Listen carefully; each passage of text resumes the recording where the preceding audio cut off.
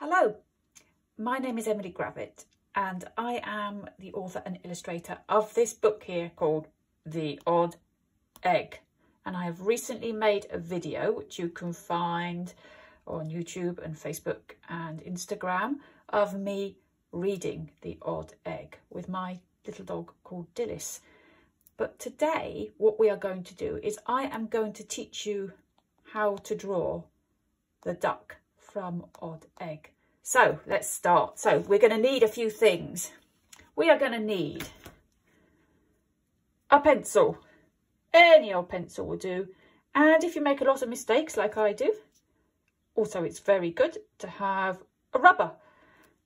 I like to use paint when I do my drawings, so it's quite a good idea to have a couple of paint brushes and some paints. These are my paints. You can see they're in a sort of palette, but you can use whatever kind of paints you want. My ones come in tubes like this, but quite a lot of paints come in blocks and they all work just about the same. If you don't have any paints, you could use felt tip pens, you could use crayons, you can use anything you want. So if we've got all of those things, we're going to start. So think about dividing your page sort of in half, because this is a kind of drawing of two halves. We're going to have the duck on one side and the egg on the other, and that's very important that you leave enough room for the egg, and I'll tell you why in a minute. So we're going to start off with the duck. Now we're going to start with a body, and he's going to have a sort of an oblong shape that just gets a little bit fatter towards the bottom like this. How are we doing? A sort of oblong with a rounded top and a rounded bottom. Brilliant. And then we're going to do his neck. Now my duck has a very long neck and he's going to be looking over towards his egg. So all that is really is a long line with a sort of round top like this. You see the round top on the end? How are we doing? Now, if I'm going too fast for you at any point, all you have to do is just pause the video and catch up or go back a stage, whatever you need to do to keep going. Now, this beak, I'm going to do quite a long beak, and it's just a triangle shape on the front of his face. Easy peasy, I hear you say. Now we're going to have this duck stood, so we're going to have legs. He's got very skinny long legs. He's going to have one there and then a sort of little triangle along the bottom like this. I think he's excited. He's going to have one leg sticking out to the front, but you can make yours stick out any way you want. I think I've said this before, but all drawings look a bit different, and that's okay because we all look a bit different too. See, I'm doing a sort of triangle, little web feet like that. How's everybody doing? Keeping up? Now his tail is sort of going to come out in this area here, and this is just like a little sort of little tufty thing like that. I'm going to make his back go a bit smoother down towards him. I don't like the way it was looking, so it's more like a big long triangle really. What do you think? See, I've got lots of little lines. The thing you don't have to worry about when drawing is that your drawings never really are going to look good until the end. So you shouldn't worry if while you're drawing them you think, oh, this isn't going well. Because drawings are great. You can change them all the way through. He's going to have a wing down by his side here. And all that's going to be is like that. Easy peasy. And I think we'll do a wing coming out the front. And that's just a similar one, but just coming out the front like that. I'm going to rub out some of these little lines here. We don't need them. And the one between his neck there.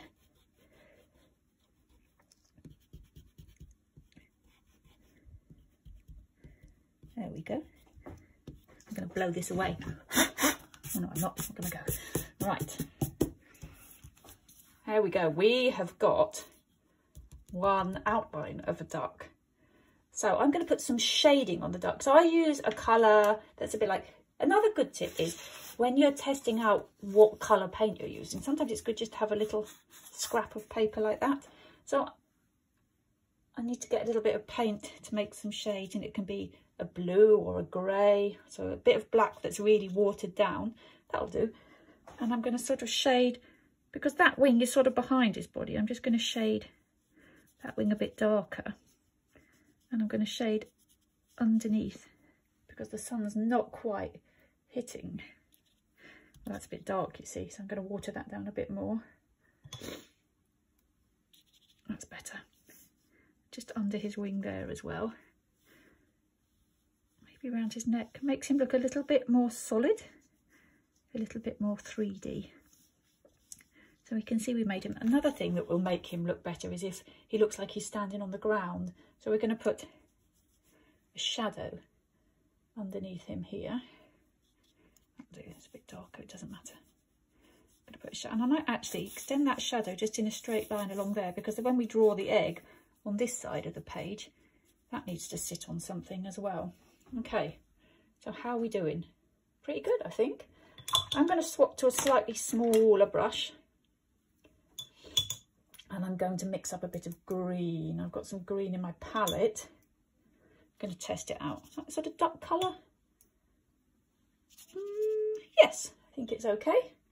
So with that green, I'm just going to fill in the whole of his head and almost down to where his shoulder is, like that. I'll add a bit more green. It's a bit dull, isn't it?